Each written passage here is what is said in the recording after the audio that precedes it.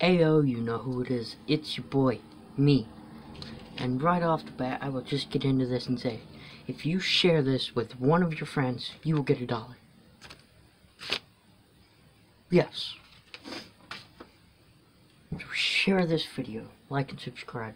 If you like and subscribe, you will get another $1. That's a whole $3.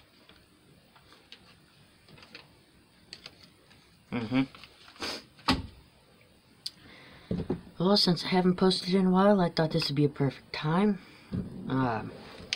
So, I'm gonna make a, don't know what you'd want to call this. You could call it a versus, you could call it a Nerf knowledge. It's kind of gonna be both. It's gonna be a Nerf knowledge versus. And it'll be about flywheels versus Springer. Which is the best? Flywheels. And if you are a Springer peasant, I'm gonna find you and I'm gonna slap you. But I'm not saying all spring blasters are bad. The hammer shot's a great blaster. The Raider is a nice blaster. And just like the Artemis and Sledgefire. Now, there are a lot of good ones, but those are fun. When you want to actually win with in a Nerf war, you better have flywheels. And if you go with some Springer, I will annihilate you. Oh, it's actually loaded. Okay. So, just to start off, since I have them right here, I'll start off with the Springers. Wow, this is very, very high. Let's pull that down a little. Good enough. Well, now the difference, right off, I'm just going to say the difference between a flywheel and a Springer is in the name. A Springer has a spring, which is basically operating everything.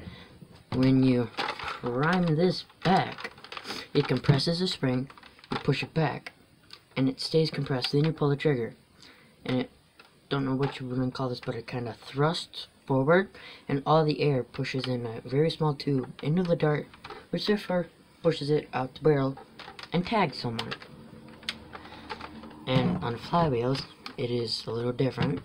It is battery operated, so it's electric, and the flywheels are operated by a rev trigger. And when you pull the trigger, hopefully you guys can see this, but in here, you can see it. When you rev it, you rev first, and then you go. Now that orange little rod, right there, Sledgefire fell.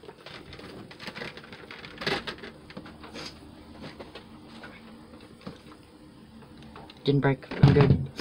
But this little rod right there pushes the dart out of the magazine into the flywheels, which are right there. When you're revving them, really can't see them, but when you rev the flywheels, they start to move pretty quickly. When that dart gets pushed into those flywheels, it just kind of turns a dart, not turn like spirals like an actual firearm. It kind of pushes it out, and it goes and hits your target if you're accurate. Not like Max. Ha ha ha ha. So I'll just start off with Springers. Now, okay, could you not please? Now for a Springer, there are a lot of different Springers. And since there are a lot of different ones, there are a lot of different ways that a Springer works. Like for these, when you prime it back, it starts about here, and it kind of pushes it back. That's by this. Then this is like a priming indicator. This is how you know when the spring is all the way back. Then, once you let go, you'll see this moved up, and then you can pull it back again. Now, all springers have a plunger tube. Maybe small, maybe big. Like this one. It's pretty big. Like it's bigger than a hammer shot. Then like a long shot, those things have a humongous one. Ooh! But then, I opened this up once, and it's kind of different, but yeah, there is a plunger tube. It's right about here.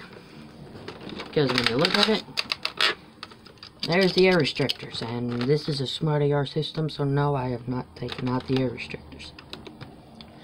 Right in about here. That is where the plunger tube is. So, when these are all pushed back, and you have a shell in, and it pushes those air restrictors back.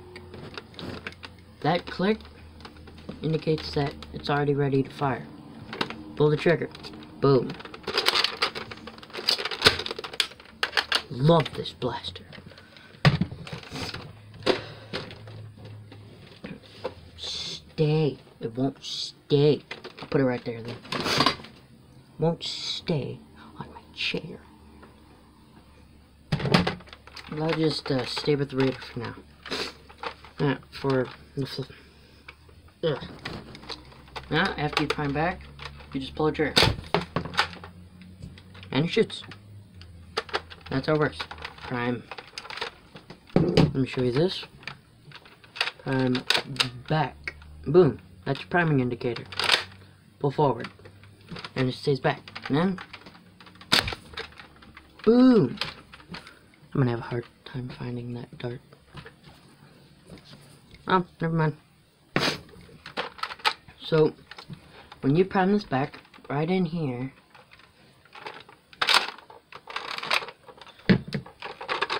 actually you can see it. That little thing moving, when the magazine is in the magwell, it kind of takes one dart, closes in, and it's kind of like cut off from everything, and then of course it's priming indicated, so then you pull the trigger, all that air pushes on that dart, and that is how the springer works. Let me show you this again. That is how this one works, and there are a lot of other ones, like a long shot, which is like this. There are like the Artemis, which is like this, but a lot smaller.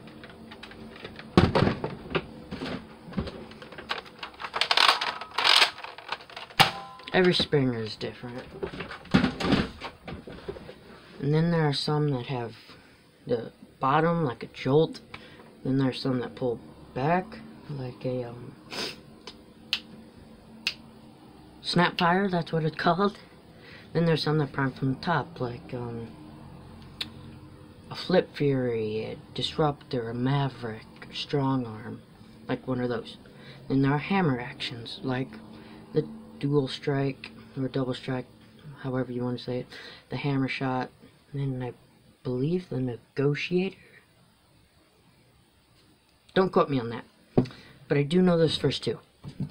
Now, those are some of the ones that you might know. Now, anything else on this? No, not really. Now, for a springer, it is a lot different when you're modifying a springer. Like there are K25s and K26s. Now, if you don't know what a K25 and a K26 is, it's basically an upgraded spring. So when you pull back, it's going to be a lot harder. So therefore, it's going to push a lot harder on that dart. Which means you get a better range, unless your dart just completely explodes in the barrel. Now, I've seen some people try and put like a K26 into some blaster, and then trying to have a rifle in here. Like, I don't know which one to call it, but I just call it rifling. It's when you kind of want to twist the dart, which makes it more accurate, like a real actual firearm, like an AR-15 and AK-47, any of those. It kind of twists the dart so it can be more accurate. It might shoot a little farther, not a lot, but it's going to be a lot more accurate. So, and anything else you can do with these, there's like dang it, like you can put a plunger tube and anything in this. Like a Raider, it's okay to mod. I've never really seen anybody go in depth with modifying it. Like I've seen a couple people put a K25, couple K26s. Then you have like the people that just tear it up. Just take this little piece, this piece, this piece. Just make some great looking blaster out of like 7 different blasters. It might have a handle of a Raider. Might have like a stock from a Retaliator or something to attach on the back. And it might have some sort of like pump from like an Artemis or something. Like, there are a lot of cool ways that you can modify these. And then for the flywheels, it's a little different. Now for a Springer, there are a couple mod kits out there. I've seen some for the Nerf Apollo. I've seen, I wouldn't call them mod kits, but like add-ons. Like for the Artemis, the regular just vertical handle on that. I've seen people put like an angled or just like a flat one, like Drac. He has one. And then there are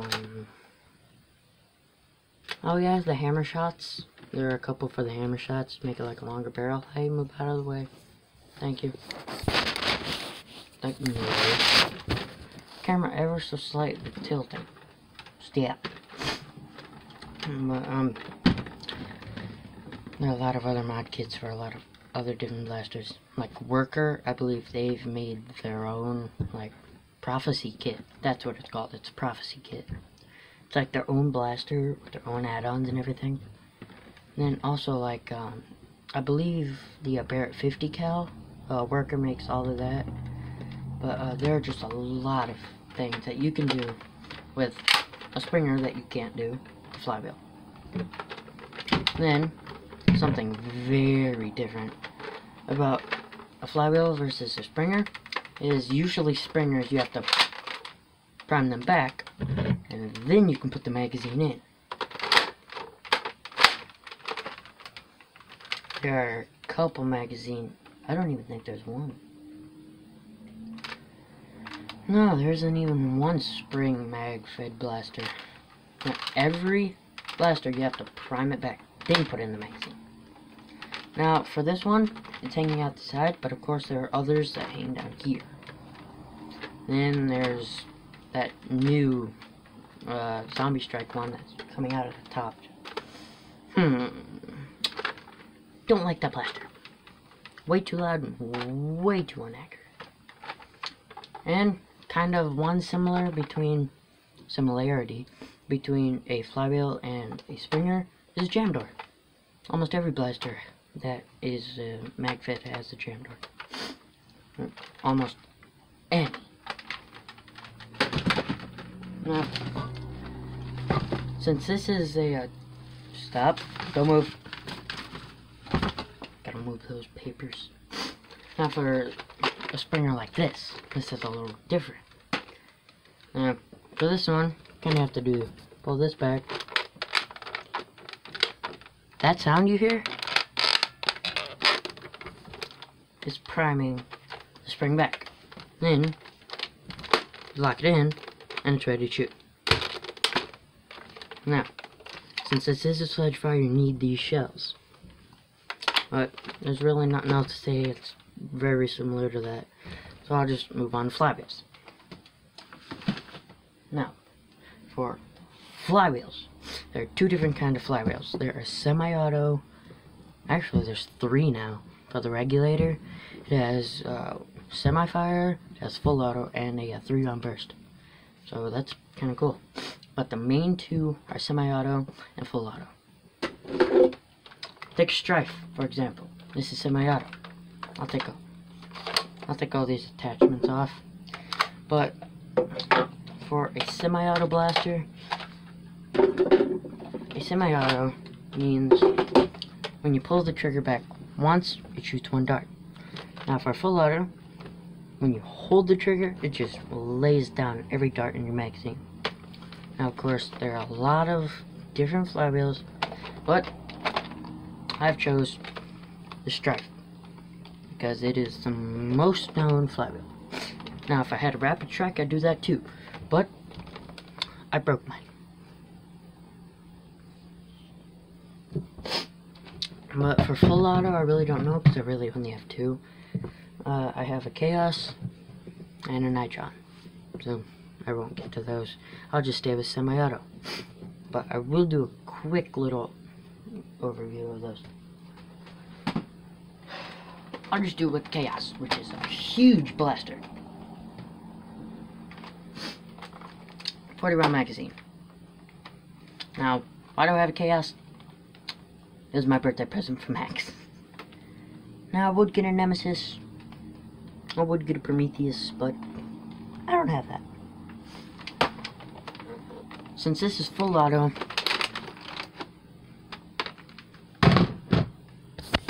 no.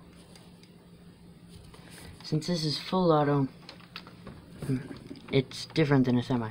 That belt takes these rounds off the top and puts them into the flywheels when you hold the trigger. That's all I'm gonna say. Now, for semi-auto, I've already shown you this. Just pushes it in the flywheels. Now for mod kits, oh my god. For this Strife, there are hundreds. I've seen a UMP9, I've seen a Scar, I've seen Vectors, just, oh my god. One second. Who's texting me? That's really all I have to say, but since I've already done this at the beginning, that's really all. So keep nerfing them noobs. NVN out. Peace.